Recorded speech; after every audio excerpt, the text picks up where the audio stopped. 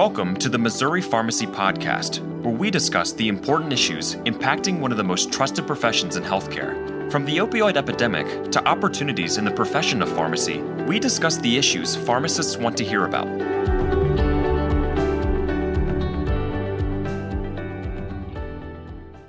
Hey, welcome back. I'm Henrio, Thelemaque, lobbyist for the Missouri Pharmacy Association.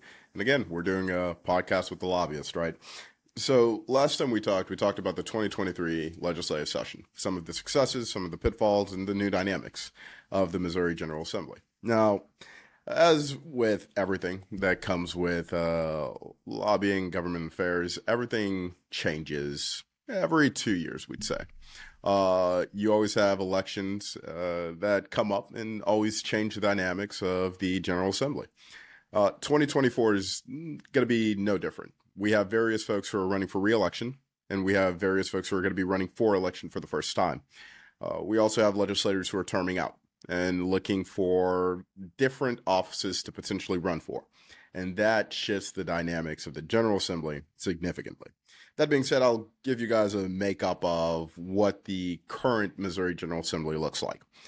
Right now, there are 6 statewide offices that are all held by Republicans at this present moment. On the Senate side, the Missouri Senate, there are 24 Republicans and 10 Democrats. On the House side, there's 111 Republicans and 51 Democrats and 1 vacancy due to a Democrat leaving to go and be in the St. Louis Board of Aldermen. Now, what's going to change in 2024 is up for debate, right? Every election cycle brings in a new dynamic, and as folks always say, your elections have consequences, right? And each election brings about a new form of government in essence, or how government approaches things.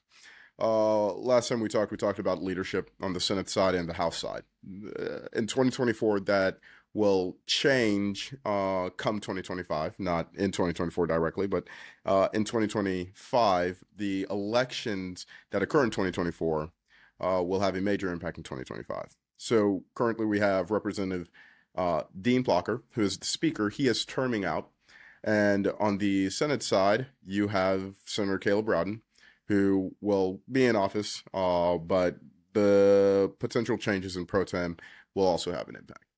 Representative John Patterson, who is the current majority floor leader.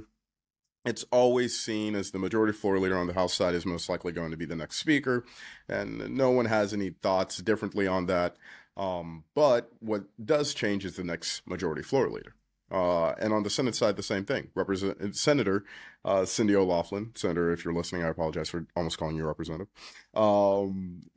Senator Cindy O'Loughlin may change her position to become President Pro Tem once Senator Caleb Rowden is gone. So elections always have their own consequences in how the General Assembly works.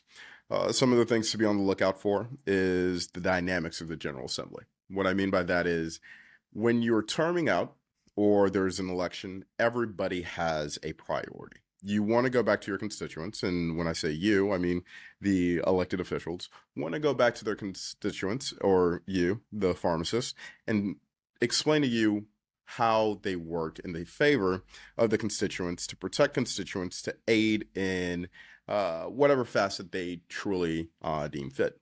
There's also the need and want to pass legacy legislation. What I mean by that is legislators who are terming out, if there is a priority they've had for the 8 or 16 years that they've been there, they will do whatever they need to in order to pass legacy legislation to put their name, in essence, on Mount Rushmore of the General Assembly. What I mean by that is they want something to remain in statute to benefit and move Missouri forward. And that's going to play a large dynamic, both on the House side and the Senate side. You have various senators who are terming out, Senator Denny Hoskins, Senator Bill Eigel. Both are terming out, and they both have strong priorities. Senator Bill Eigel has a property tax cut bill that he has been championing for many years, and that is something he continuously wants to move forward, and I believe next year it's going to be much of the same, of him wanting to pass that. there's also priorities for both Democrats and Republicans that they may want to see. On the Republican side of things, you see IP reform.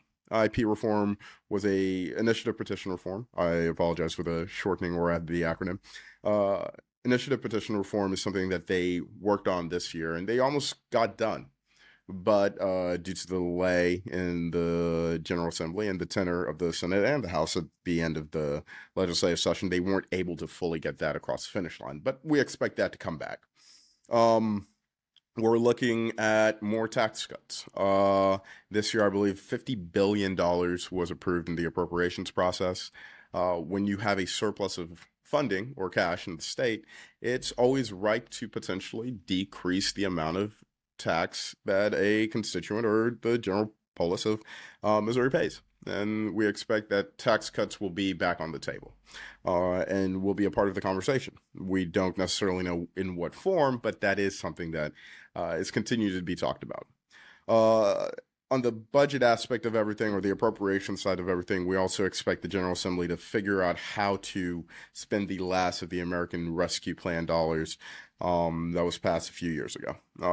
That is something that we've had a surplus of, and we believe that the legislature may potentially try to allocate the remaining of these funds for one-time improvements for the state of Missouri, whether it's transportation, infrastructure, job training. We don't necessarily know what that looks like, but that is something that we expect to be on the table.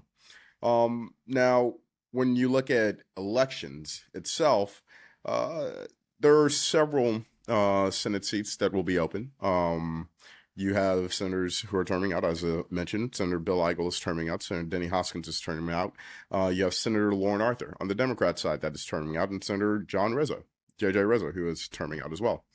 That will create another dynamic in which folks will look at who is the next candidate who most likely will win these elections.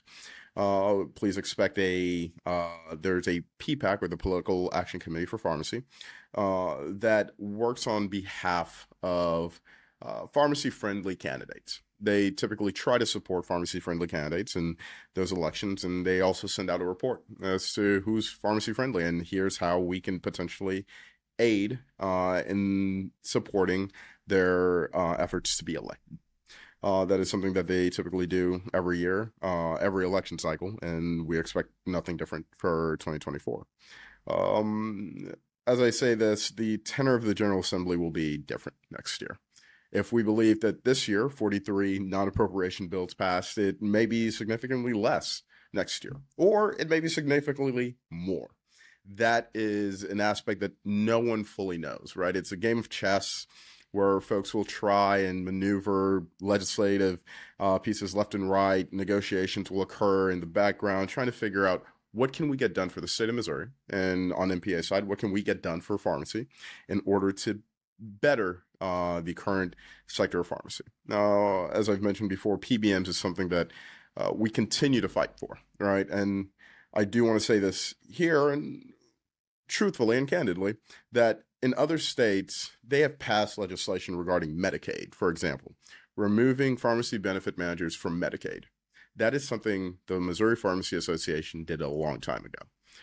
PBMs are not in the Missouri Medicaid system. That is something we continue to fight every year. There's always a push to potentially carve pharmacy back in to allow managed care or insurers to have the authority to be the negotiators for Missouri Medicaid. But that's something that pharmacy fought for, MPA fought for a long time ago, and we've kept it the same way. Now, there's also a difference in who are the players in each state, right?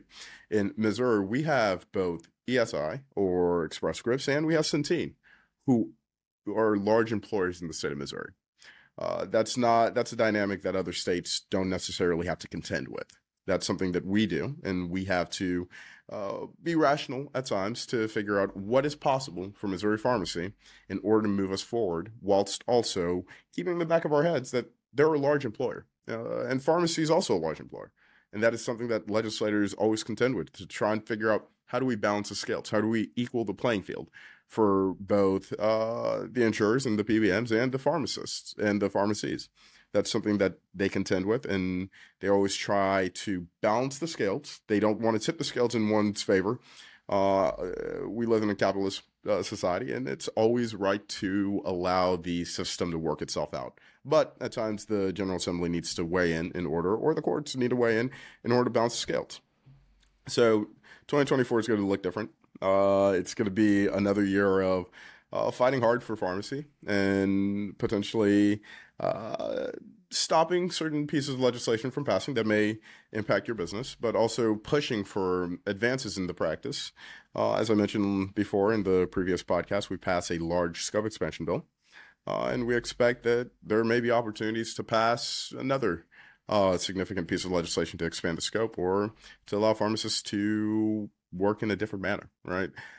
We'll keep all of these on the table. The Missouri Pharmacy Association's Legislative Committee continues to have these discussions. Task force have been created, and the Missouri Pharmacy Board the Missouri Pharmacy Association's board is always ready and listening to figure out how do we move forward for Missouri pharmacy. So with that being said, 2024 is going to look different. It's going to be fun. It's going to be exciting, and just keep on the lookout as we send information out as to how you may be able to aid in either supporting or helping push pharmacy legislation forward.